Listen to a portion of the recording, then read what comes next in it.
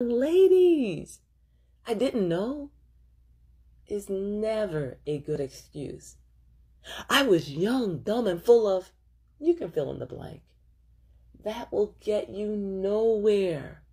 Having children outside of marriage, offering your womb before a ring is never a wise decision. Having multiple children by multiple men will just complicate your life. It will destroy any chances of happiness that you will have.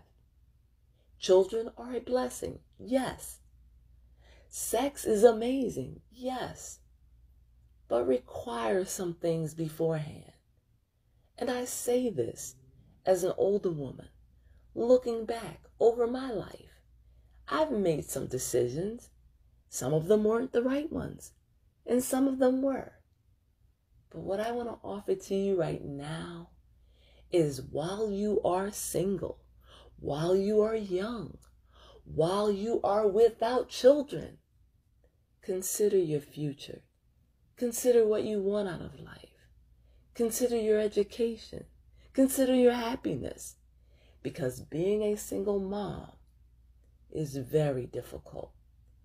Dealing with a postpartum body, which you had no idea was in your future, is very, very discouraging, distracting.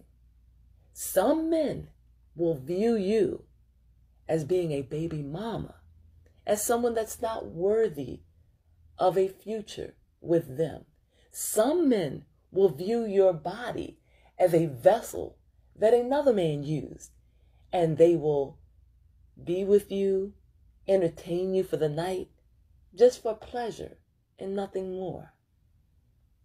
So I encourage you, work on yourself, work on your femininity, work on what you want, your education, your mind, work on all those things.